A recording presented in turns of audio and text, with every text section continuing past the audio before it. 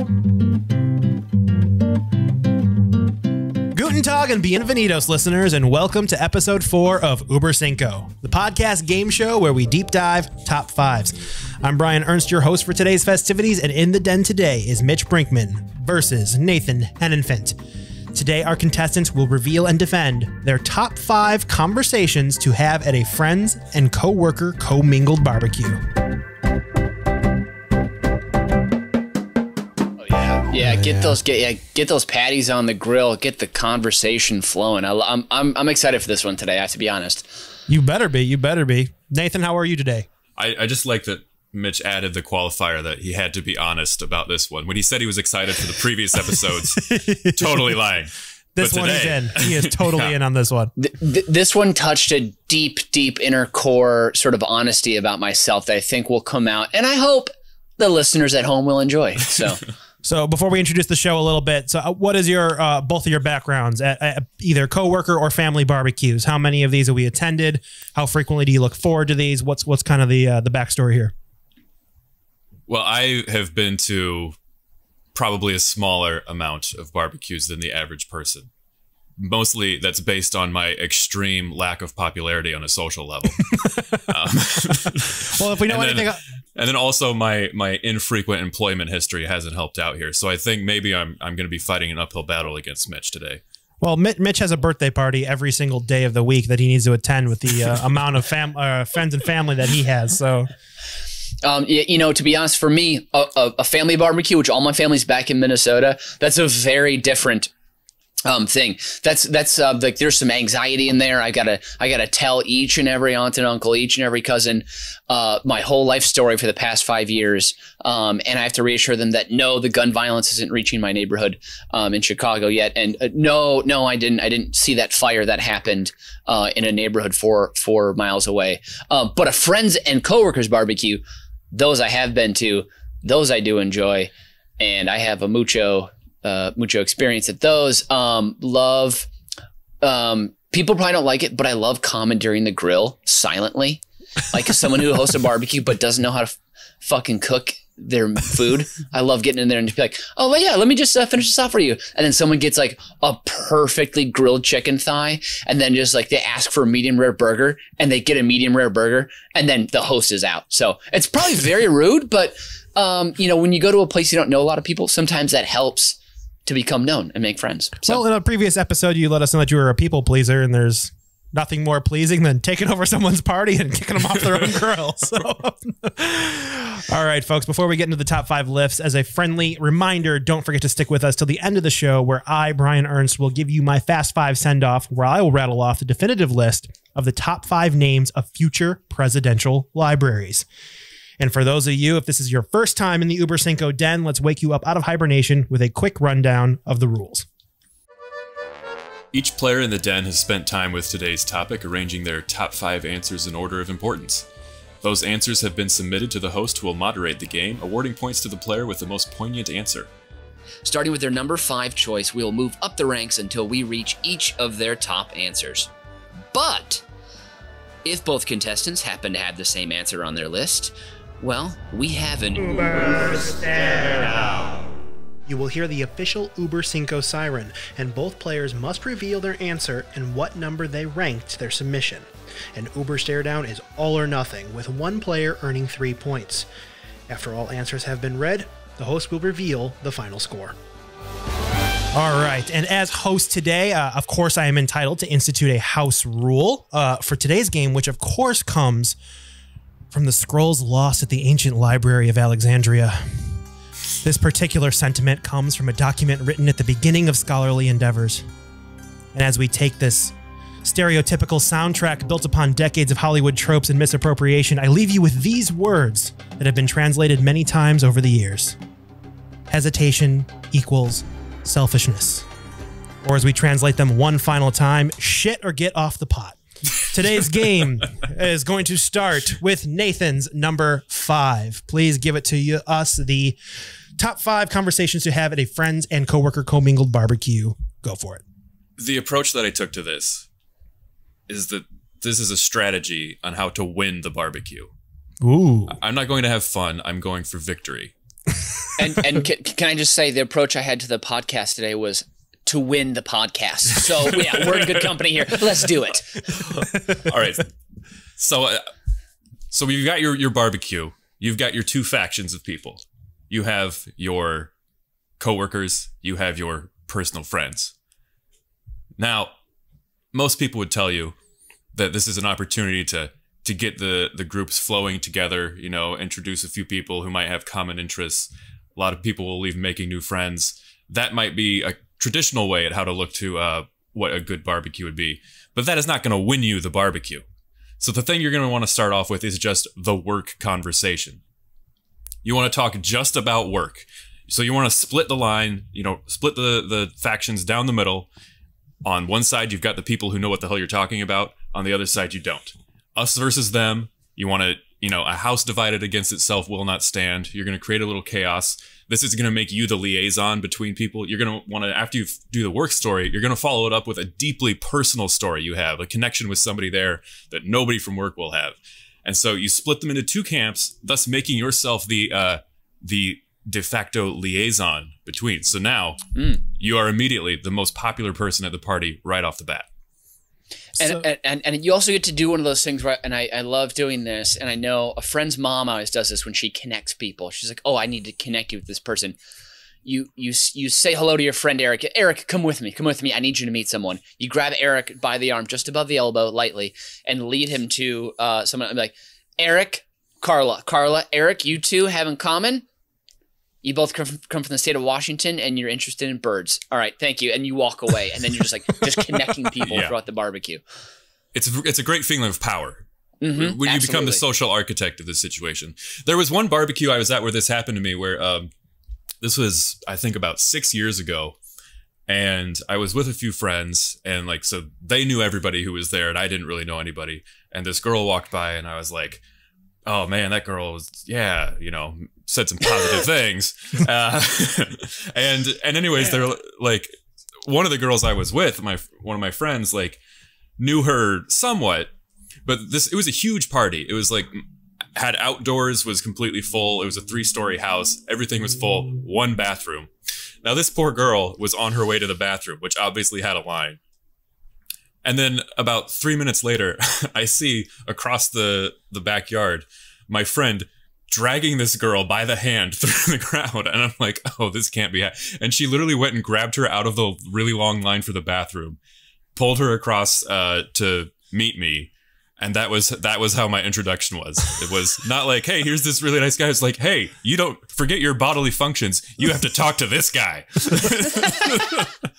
Well, my first follow-up question for that is, did you deliver? Was it a meet cute, or a nice friendship blossomed, or did you bomb?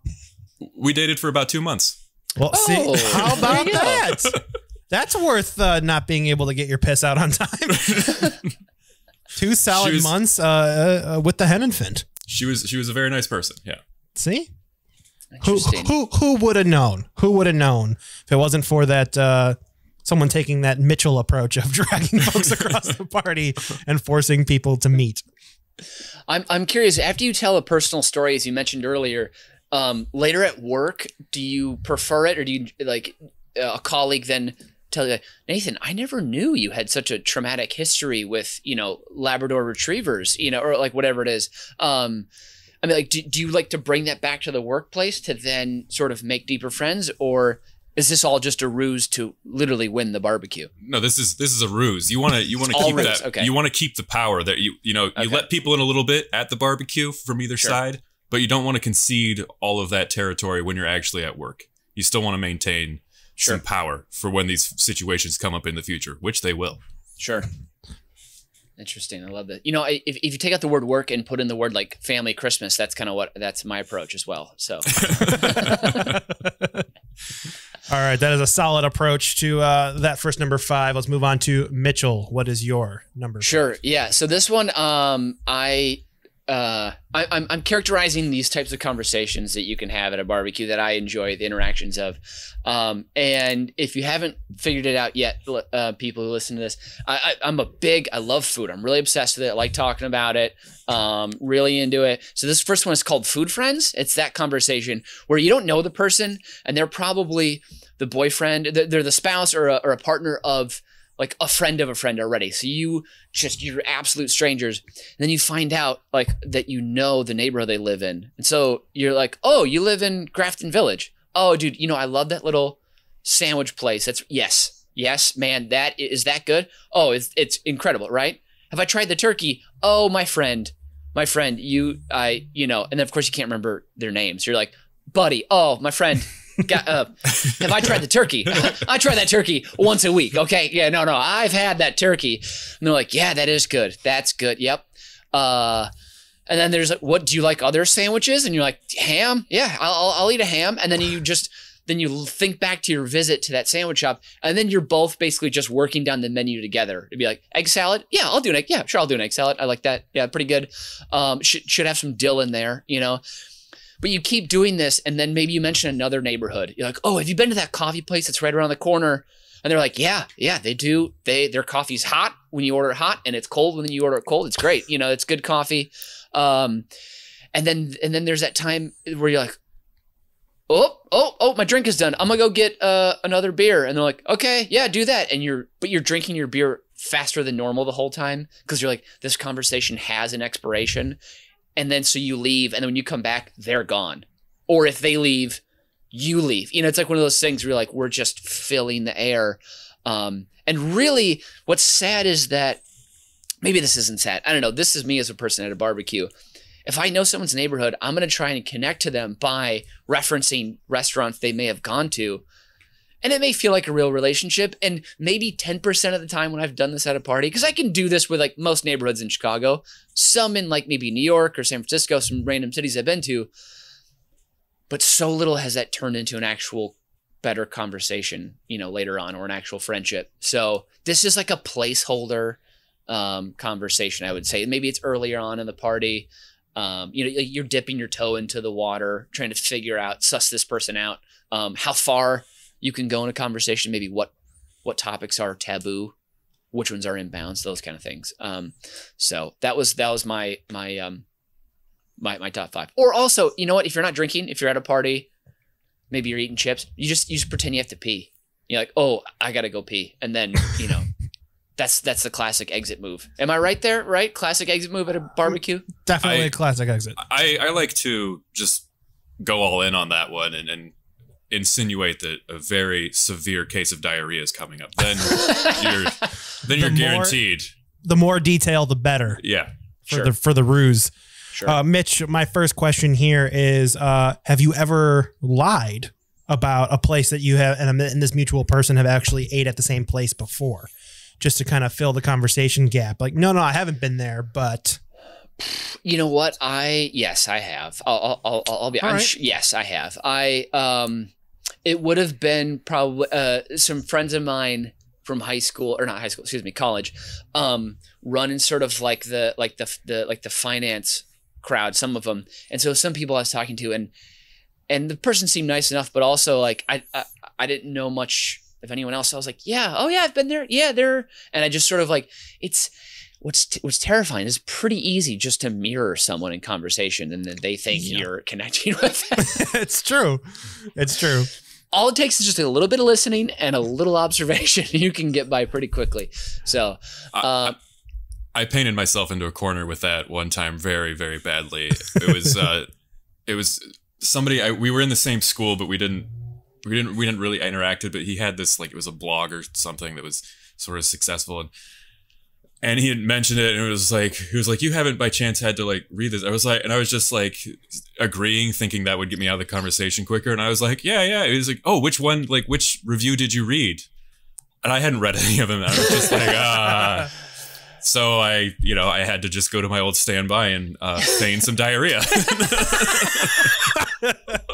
I just hope at that party people are chit-chatting. They're like, Nathan's had diarrhea 11 times already in the first hour. I don't know what's going on. He must be wearing a very high-level Depends product right now.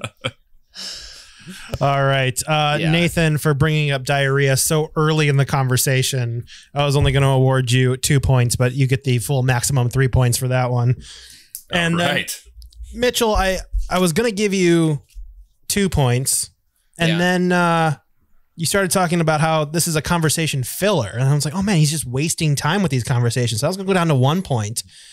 But then you saved it with your honesty about lying. So I'm going to bring you right back up to 2 points. So, oh, thank you very much. With his honesty about lying. Yeah. So,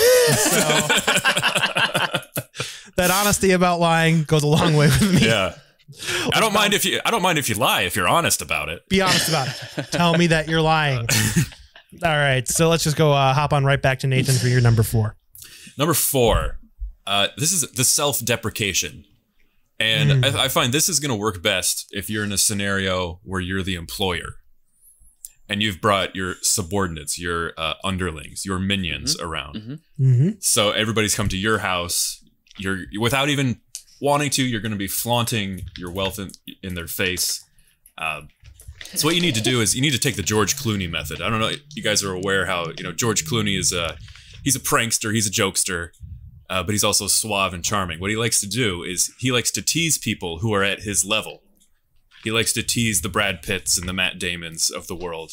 He likes to just really tear them down. But then when he's talking to people who are like at a lower station, you'll see him compliment them and, just make some joke about himself. So you would say like, oh yeah, that boat in my driveway, actually, it's not the one I wanted. This one, my brother-in-law gave it to me, and it's already got 50,000 nautical miles on it. And, like, the new Bentley, like, yeah, I mean, we got the Bentley, but I'm so jealous of my neighbors who's got the Aston Martin that only runs on 18-year-old Scotch. That was the car I really wanted it.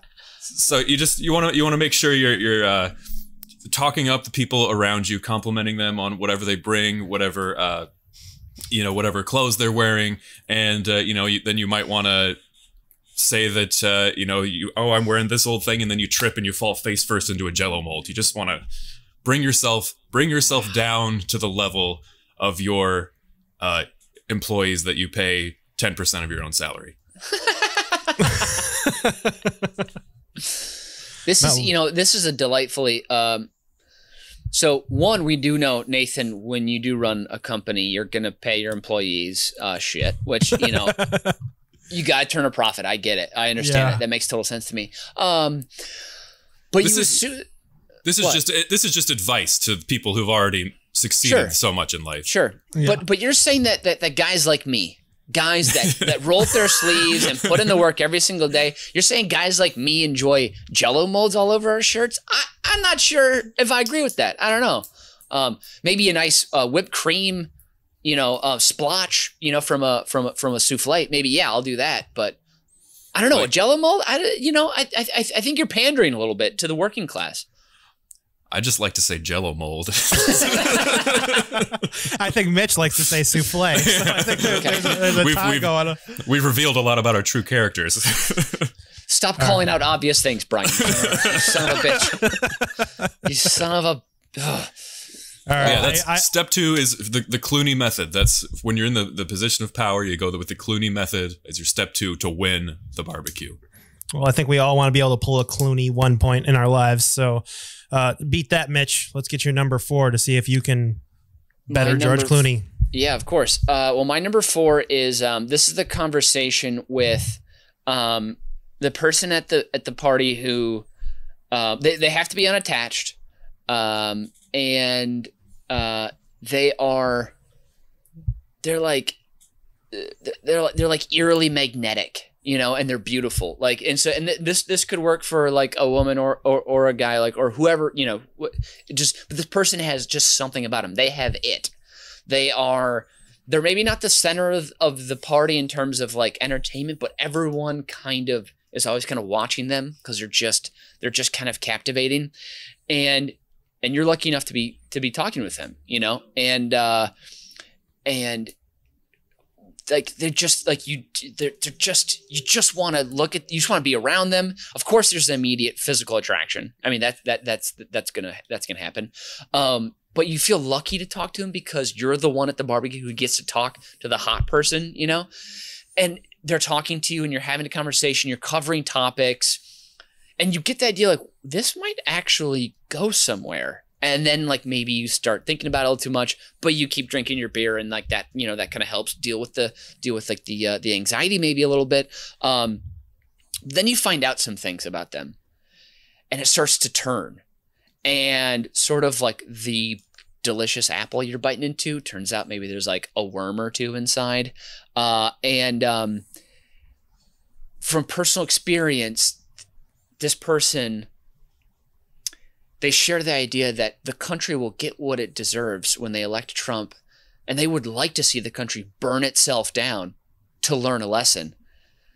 And you don't know, you're like, so you want all these people to suffer to learn a lesson? And they're like, hey, you know what? I mean, I guess. I mean, that's what we need, right?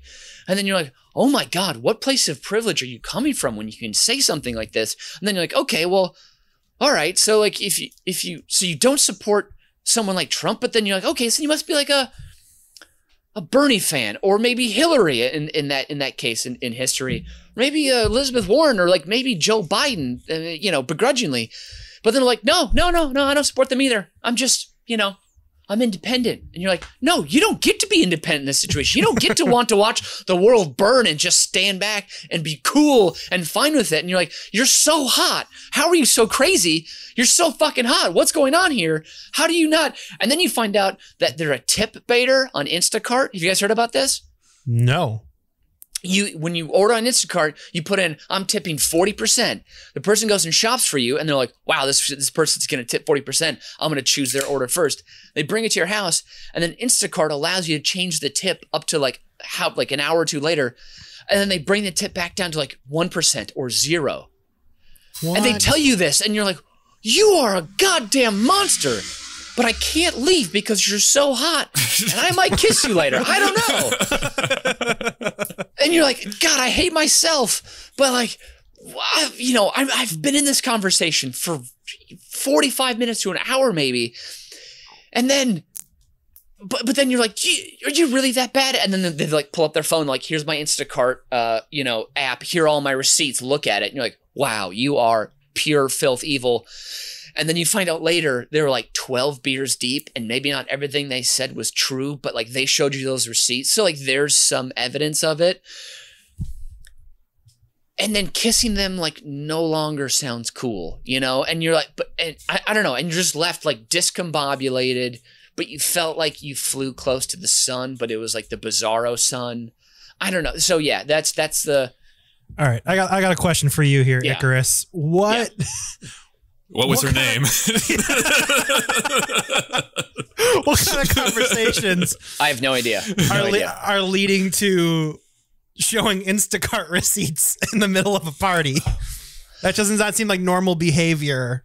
Obviously, this person is crazy. So, yeah. Well, in times of insanity in our country, you can hop from topic to topic to topic. Correct. And you guys know me. Sometimes I can free associate pretty wildly, and so transitions aren't always heated, and so I jump onto another topic.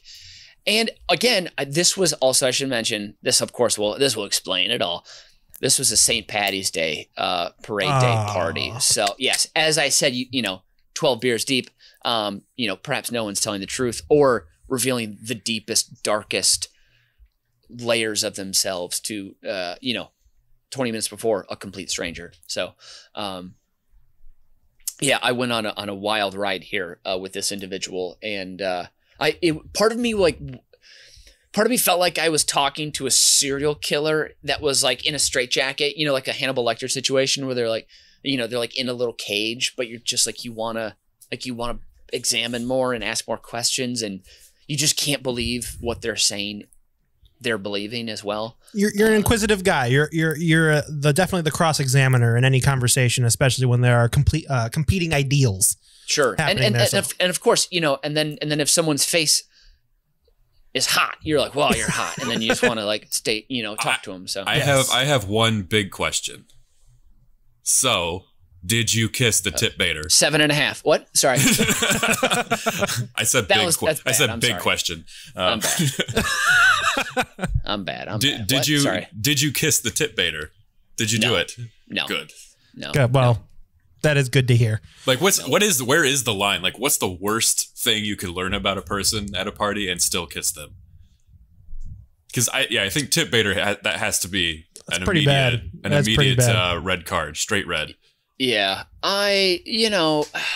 personally for me, the higher levels of inebriation I reach, also the more intense justice I feel inside my bones, and so someone could just be like, I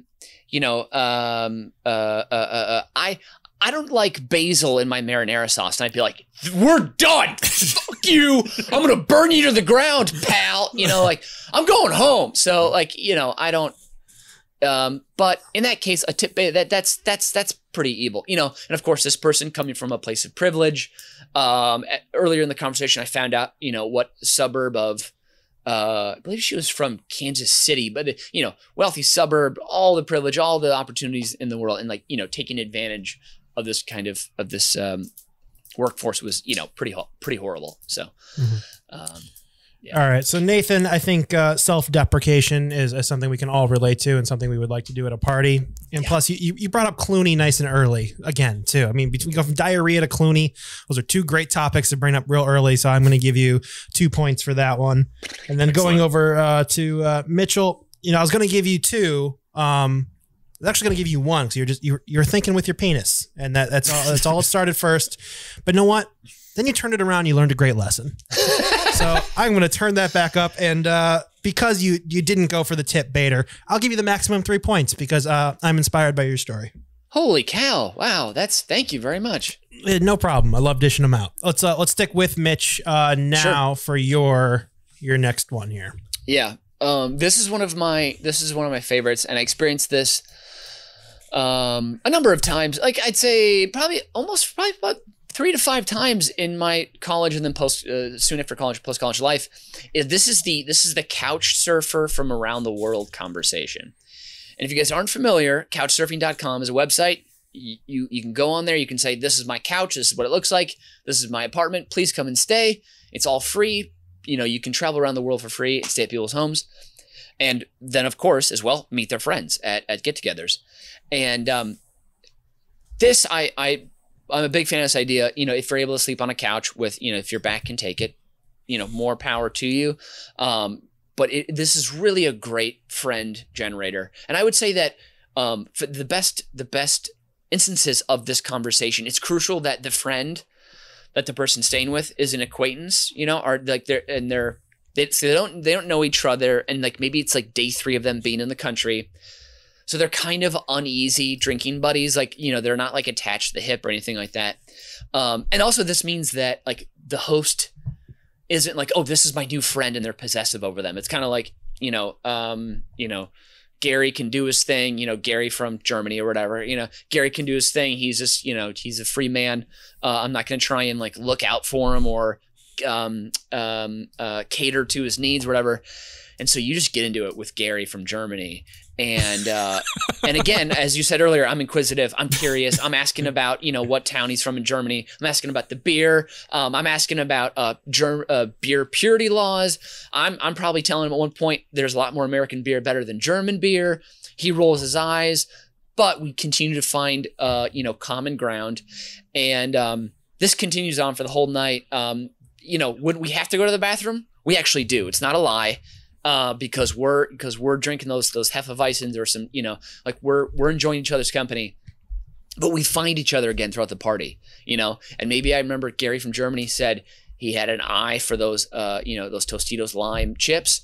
Maybe I bring in some chips, like I'm really trying to cement this relationship. We're going to be friends too. We're telling each other this, we're going to be friends. We're going to hang out. This is going to happen. When I'm in Germany, I'm coming to stay with Gary. When he comes back to Chicago, he's staying with me next time. And we leave, like perhaps we walk together. Granted, we're in Chicago, in my story here. We walk together to a hot dog hut nearby. We get dogs. It's 1:30 a.m. Then we go our separate ways back to, our sleeping spots. And then I never see him again. Oh, God. Ouch. And that's the beautiful capsule relationship. Maybe I hear from my acquaintance, hey, Gary from Germany said he's thinking about you and he had a lot of fun that night. And he said, next time you're in Germany, look him up. I'm like, yeah. And then you never go to Germany. But I haven't been to Germany yet. So sometimes it's best to just leave these things as perfect as it'll never live up to the memory that you've created. It's absolutely true. Absolutely true. So, and I think also in these situations, people like Gary from Germany, they get to experience a whole nother level of like stardom at a party. It's like, ooh, here it's in America, people are like, oh, he's from Germany. So you immediately are interesting and exotic and people want to talk to you and people have questions. I really miss living in England where I was the foreign guy. Didn't have to try at all. So, yeah, that's my number. Was that number 3? Number 3. That was your number 3. Yeah. One, I'm going to ask, is this a true story? Yes, this has happened with friends from Australia. Actually 2 friends from Australia, and then also a couple guys from France, and I believe an Argentinian guy as well. So this is where you have played host and hosted your couch for other people to stay on. No, I've never been brave enough. I don't know if that's the word, but I know I've never hosted anyone. But it's my friends who've hosted people, and they bring them to shindigs, and then we just fall in love with each other. So and the opposite, have you ever been brave enough to couch surf somewhere else while traveling? I haven't. Again, I'm a chicken. I don't know what it is. Like I think if I was traveling alone, I think I would be way more down to do that, or instead of traveling with my girlfriend, because and couch surfing is a pre-Airbnb type thing, and it's also it's kind of like the alternative to a hostel. It's free. I can kind of figure out my own way. Definitely for the person who's traveling alone, where I can see if you have a companion or if you're going with a group. Yeah, this doesn't make sense. You might as well all pitch in for the Airbnb. But couch surfing's been around for a while.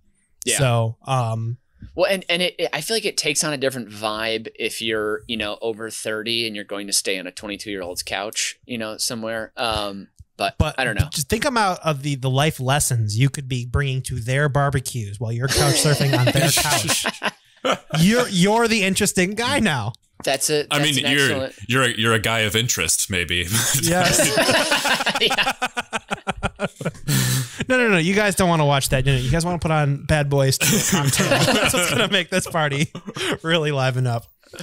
That's a past episode callback, Brian. That is bold. I love it. That's what I'm here for. All right, let's move on to Nathan for your number 3. All right, this one you're going to have to do some homework. You're going to have to get some spreadsheets involved. I'm going to deduct a point already. I don't want to do any work. Well, this is the medical history conversation. All right. Now, not yours. You don't want to do yours. What you're going to trust me, nobody wants that. You're going to want to seek out your friends or coworkers that are most likely to overshare about recent medical issues. There's the overshare about medical thing is a common thing in like Christmas cards. Sure. So you're gonna want to do a little recon. You're gonna put together your spreadsheet. You're going to want to rank illnesses by disgustingness, amount of bodily fluids mentioned or excreted. Then you're going to want to rank people in age, because people's filter at about 50, their filter for this just starts to go away, and the details get more and more egregious. So then, much like we're doing here, you're going to want to rank your top 5 sick friends and coworkers and the likelihood they are to gross everybody out. You're going to start with number 5, and you're going to wait until everybody has a plate. You want everybody to be eating. And then all you have to do, like dominoes, like a roll, you just go up to your number 5 and you just get them talking. And then it'll be like the dominoes falling, because then you'll find your number 4 and your number 3 and your number 2 and your number 1 will do all the work for you, because they will want to one-up the next person.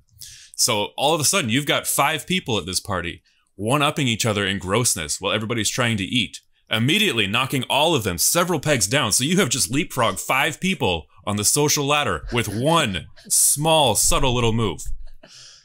Wow. That's impressive. It's surgical. Thank you. That's fun. I love it. Well, I gotta ask, if this conversation is happening, what is the grossest thing then you can then say? Is it your fake diarrhea that you have all the time? No, I've already played that card. Everybody's moved on past it. Now, see, I would only play the fake diarrhea card when in a pre-dinner scenario. Yes. Oh, of course. I don't want it to do that when everybody's, holding a bowl of baked beans in their hand. I'm a classy guy. Yeah.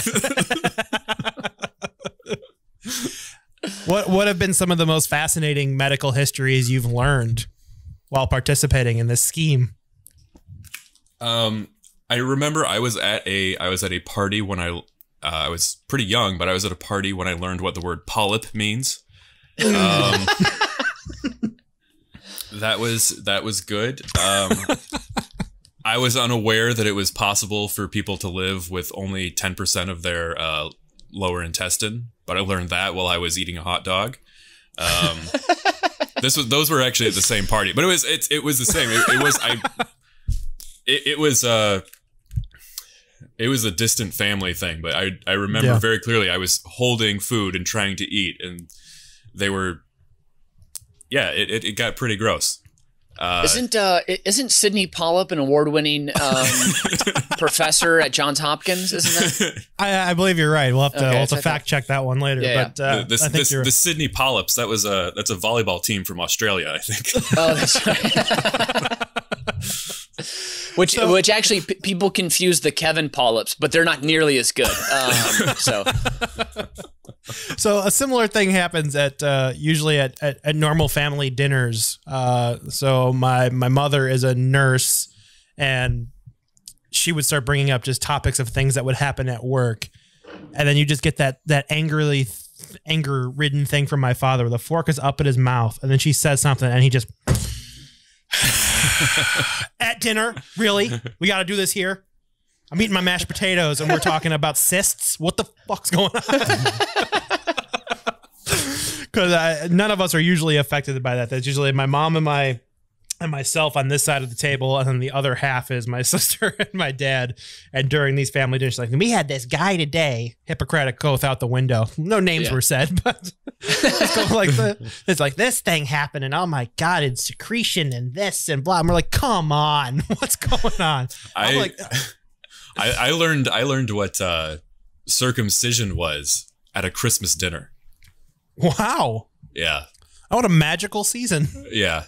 It was a relative of mine who worked in surgery. It's like, well, we had to do this and this and a circumcision, and just like went over. And it was a new word to me. And I was like, so I leaned, I can't remember who I was like, what's circumcision? And they're like, it's surgery in a circle.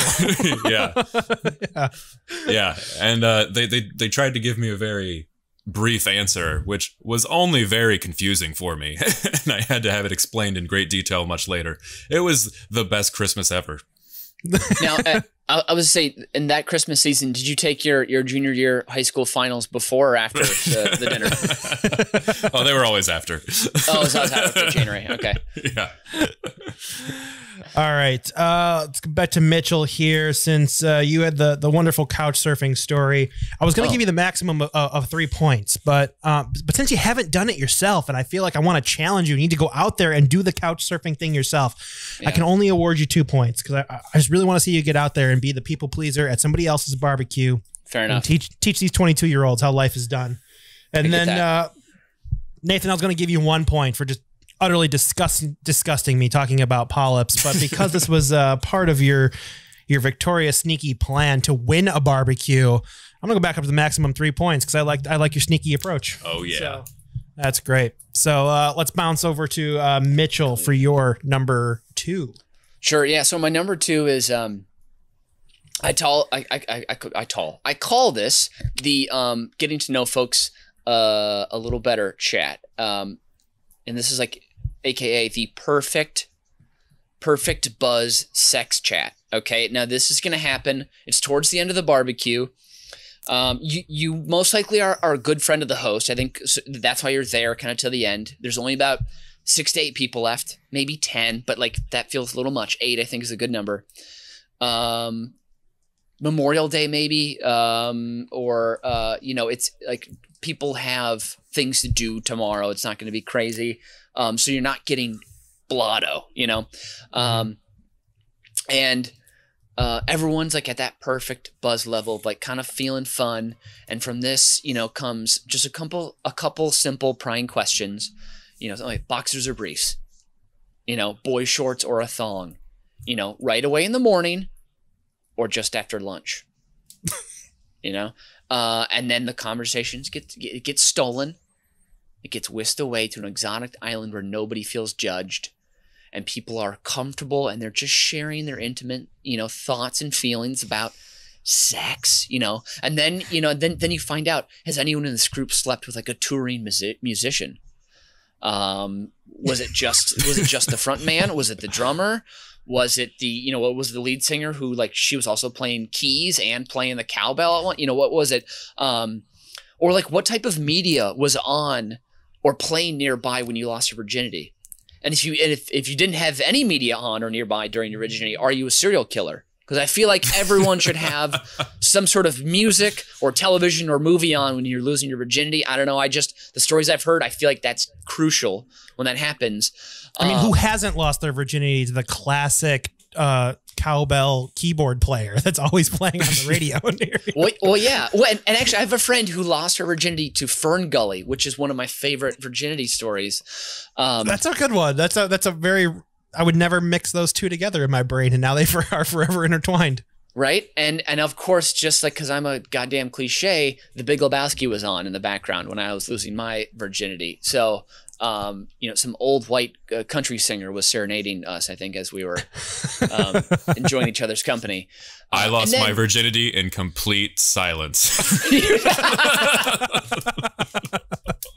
His name is Nathan Hennenfent. He lives at 2108 West.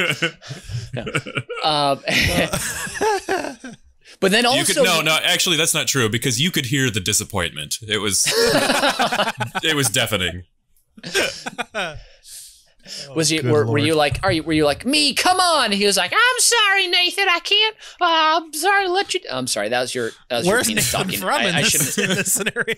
That was his penis talking. I shouldn't have done that. But then also, hold on. But I gotta finish. I gotta round out this conversation.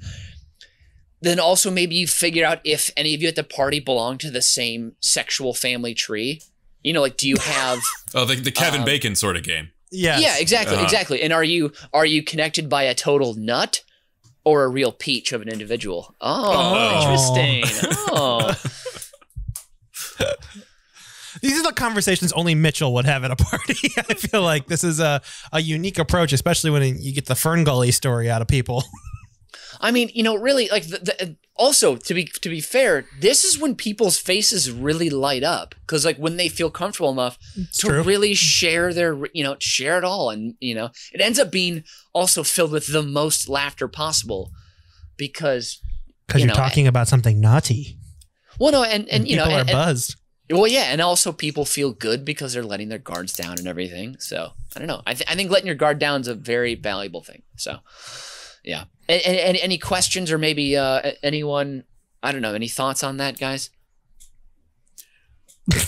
Nope. Okay. No.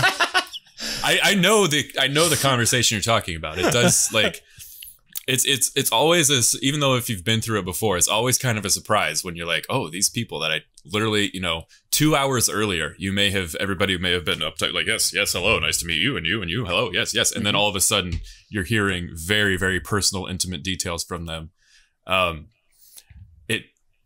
It does make you feel welcome in a way. It really, it feels like you've bonded and, like that. It's a pretty common conversation. I think the unique approach here, especially if you can get that conversation out of the co-mingled group of work and friends. If you can get everyone comfortable down to that level, whether you're as host or guest, that you can bridge the divide and get these steamy conversations out of some loose people. I think that's the best way to go. Your use of steamy and loose, I take some umbrage with, but that's okay. I just feel like you're characterizing us as like sexual deviants, and we're not here for that. Not at all. Okay. All right. Okay. All right. So that's my Hey, you brought up Ferngully and Big Lebowski sex. I didn't. Those are two classic films. All right, that's my number 2. Thank you very much. All right, Nathan. I cede my time. Sorry. Nathan, your number 2. All right, my number 2, simple but absolute classic, the backstab. Ooh. So you just wait. No party has perfect attendance, so you're just gonna want to wait until you realize who isn't gonna be there. And then you're going to pick the person who's not going to be there that you are closest to, and then you are going to throw them under the bus. I don't care if it's your spouse or your partner or your mother or your boss or your child. You throw them under the bus because you are going to bring people together with forging a common enemy. You are going to start the gossip. You're going to pick apart all their little foibles and faults. And you're just going to get everybody to go in on them, and we can go around in a circle, and everybody's going to have a turn just making fun of this person. They'll be the butt of the joke. But you are the one who is leading it. Once again, you are in the driver's seat. You are the boss. You are winning the barbecue. You will take the person you love the most, and you will bring their character into question for the maximum amount of time that you possibly can, and you will be in the lead. We are nearing the end of the night at this point. And you are out in front. You can kind of start coasting, getting ready for the final sprint because you got a comfortable lead built up here at the expense of someone you care deeply about. This is also the time in the night where you're taking photos and then texting them to this person. Look at how much fun we're having. Look what you missed out on. Pictures like this, me and this guy. What's going on? I like how devious this is. I like how. Well, I guess here's a question. Who is the person closest to you that you have definitely thrown under the bus for this scenario? Can we mute Mitch real briefly? I figured it would be Mitch. No, bring it. I love this. This is like... I think Mitch needs to hear this as the resident person who's always late. Well, yeah, I mean, I guess we were... Wow, okay. I guess shots fired. Here we go. I guess that, I got everybody to go. We all went around the room and we listed our top 10 shirts that Mitch wears that we just don't think are that flattering. We did that, and then we said top 10 words that Mitch pronounces in a really annoying way. We did that one. Wow, sure. I'm curious. Were you able to forge a better bond with anyone over pooping all over my reputation?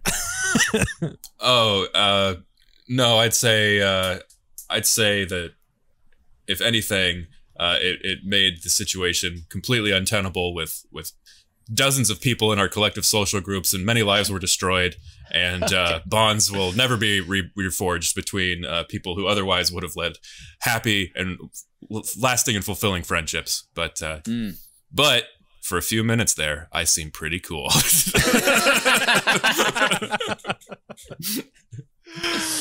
Oh man! All right, so I need to bring this into the point category here. For being so vicious and so hilarious, Nathan, I have to give you the 3 points for this one. And then Mitchell, I was going to give it works. Yeah, you're very good at this. I was going to give Mitchell only 1 point for being so lewd and talking about so much sexual things at a party. But then I ripped on him pretty hard and I felt bad. So I feel like I need to give a point back. So I will award you 2 points for the buzz sex conversation at a party. Don't feel bad. No. Rip into my ideas here. I'm here to defend. Also, do you want to hear what Nathan says about you at parties? Oh, because maybe you'll rethink that 3 points. I'm sure it's way worse. If nothing else, this is going to make sure that the two of you are always on time to events that I hold from now on. You are really playing the long game here, aren't you? You are changing the entire dynamic for the entire future. All I'm here to do is to be curious and to explore and learn about people, and Nathan is here to tear them down and put them in little boxes that he can keep on a shelf somewhere. I just want that on the record. Thank you very much. All right. Mitchell, since you only got 2 points for that last round, why don't you go ahead one more time and give us your number 1, please? Okay. So my number 1 is this is a conversation. You're standing in a group of people. Maybe it's 3 or 4 people, maybe 5.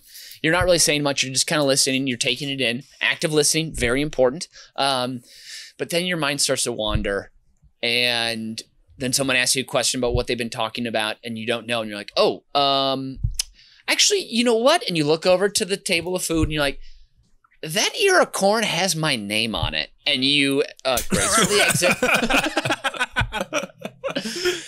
And then this is all about that conversation that I have with myself in my own head. This is the most intense conversation that I'll have at a party all night about whether or not I need another beer or hamburger or slice of watermelon or bowl of potato salad or bowl of chips or glass of whiskey punch or ice cream cone or grilled broccoli or, chicken leg.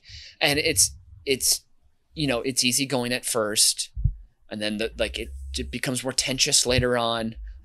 Perhaps on the third glass of whiskey punch, it's my brain, we're not conversating. He's yelling at me. He's just saying, eat more goddamn chicken now. And I keep eating and eating, and it's good. And the chicken's got that good char flavor on it, the little, the blackenedness that's going on. The potato salad isn't too mayo-y. Maybe like someone did the right thing and put some Dijon and like maybe a little olive oil in there, Maybe someone took the time to make a trifle, layered with angel food cake and whipped cream and berries.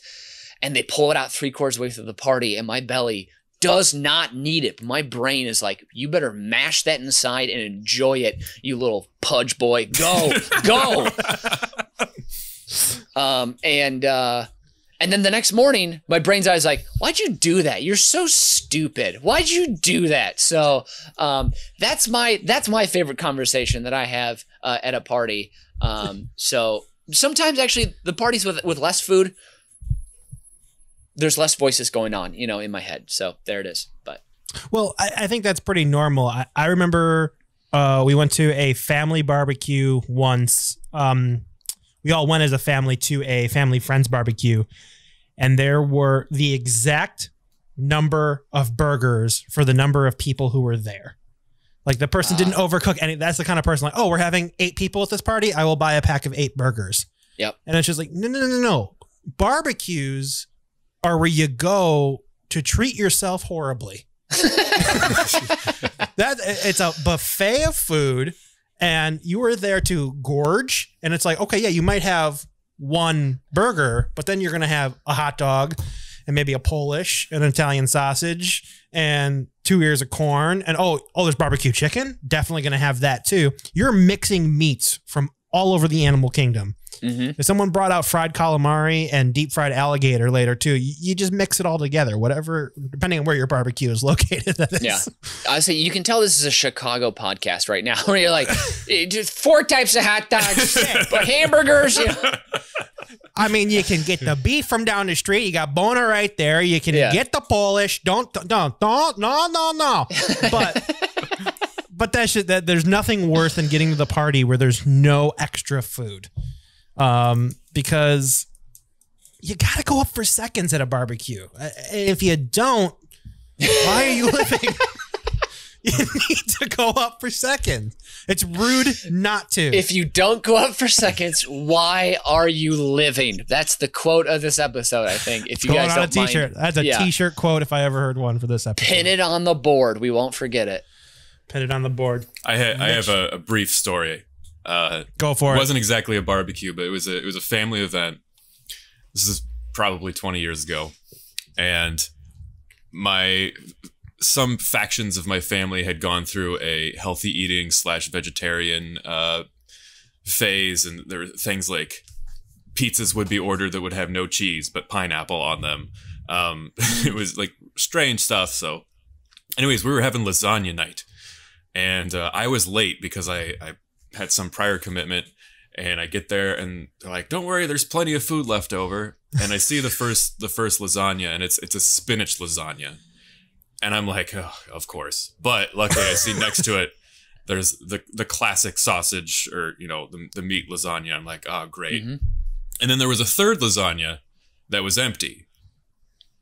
Now I took a nice big, huge heaping pile of the lasagna that I believe to be the meat lasagna, went back, took an enormous bite. Fucking broccoli. It was broccoli. They had already ate all of the meat lasagna and didn't save me any. This has been at least 2 decades. Oh my God. I am still hot under the collar about this one. Never let this go. Never let this go, Nathan. Revenge will be mine one day. Well, I mean, since you're all pent up and you got the energy now, I feel like we need to hear your number one while you're rolling into it. My number one is the I have somewhere to be exit. So this is how you've laid all the groundwork. You've divided and conquered. You've positioned yourself between the 2 factions of people. You're the alpha dog at this point. So here's your final exit strategy. So you're going to want to be really vague, and you're going to kind of want to plant this information into people's heads that you have to leave early. Create scarcity, classic capitalist strategy. So, I'm going to leave. I have to be at this other place, whatever. Leave an air of mystery about it for a while. Keep dropping some hints that there's like something sort of exclusive that you're going to, that they haven't been invited to. And then slowly start to let people know, hey, if you guys want to go, like, and you start exchanging numbers and yeah. Don't say too much to anybody. Yeah. And so you keep doing this to the whole party. Wow. Now then, you're going to text people the details later, and then be the first person to leave. And now I'm gonna quote the world's most interesting man from those Dos Equis ads from years ago. My favorite one ever was when his thoughts on the 2-party system, and his response is, the after party is the one you want to attend. So what you're doing here is you're creating the after party. You know where the after party is. So anyways, you leave, you start texting in, information gets filtered on. If you say my pants at the end of this, I'm going to be so mad. not my pants, but okay. You end up texting in the information to your place where you have an almost identical barbecue set up. And you get the whole guest list over there. They're already drunk. They're already loosey-goosey. They're ready to have Mitch's buzz sex talk. But that doesn't happen at the barbecue you originally went to. It happens at your party, which will be remembered as the after party and the true event of the evening. When this happens, my friends, you will have won the fucking barbecue. Jesus. I mean, that's the long game. It's plays the long game, and he comes through with the V. This episode, listening to Nathan's 5 through 1, is the exact same experience I had watching The Last Dance. The exact same experience. Exact same experience. This is literally the nicest thing you've ever said to me, and you know it is. Yeah, Brian, I'm sorry. If he doesn't win this week, then this whole thing is rigged and it's not real. So. Well, I mean, I got no follow-ups there because you just completely clearly laid out a path to victory for winning any barbecue in your 5-1 here. So I got to give you the maximum 3 points for this round here because you just you rounded out great. And Mitch, I gave you 3 points as well because you know how much I like meats, and I got to go up for a second or third or fourth time at the local barbecue. I'd be lying if I said I wasn't playing to my listener. So. Well, you know exactly what this belly wants. Yep. Mitch, I give you 12 points. Okay. And Nathan, you're walking away with 14 points and the winner today. That's the highest score that anyone's achieved thus far, Nathan. Wow. I mean, I think that reflects on the quality of the list. I think it does. I made a list about winning, so I intended to win.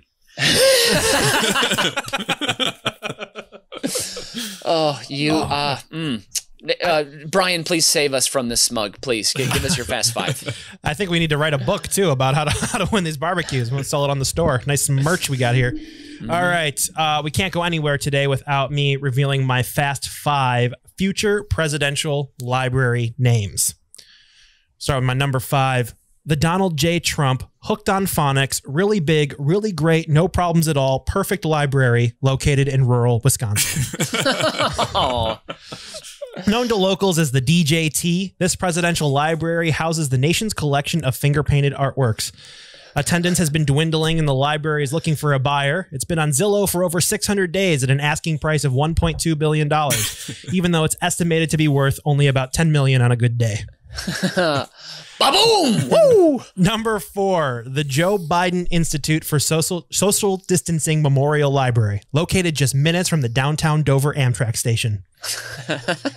Following a rough first term that didn't see the COVID-19 pandemic truly coming to an end until the next election cycle, the Biden administration took social distancing head on by providing Joe with a Head and Shoulders massage doll that he strained deep tissue therapy into while delivering Oval Office addresses. A nation was soothed every time old Joe grunted through the darkest times with firm eye contact. Number 3, the Barack Obama II Electric Boogaloo Library in Honolulu.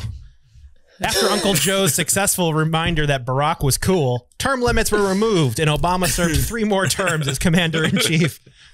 Since his library in Chicago was already built, the second was slated for Hawaii, with a research facility in Nairobi, Kenya, just to fuck with Republicans.